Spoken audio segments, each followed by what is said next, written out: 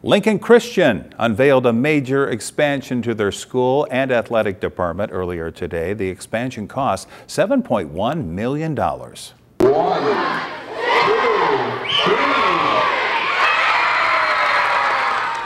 It's called the Shields Center, and it officially opened today. The school needed more space for students, and the superintendent says over the last 5 years, they've seen an enrollment increase of almost 35%. That's about 250 more students walking the hallways there. Now, the original plan was to have a strength and conditioning room along with the gymnasium, but with more kids, they needed more room.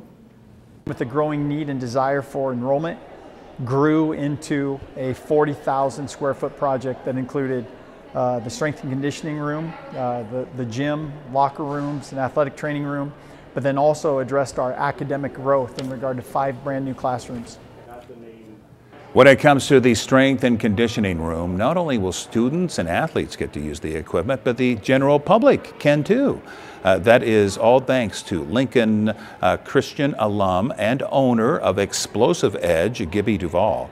Community members can sign up for the classes in the morning and in the evening to get what they call an explosive edge, right?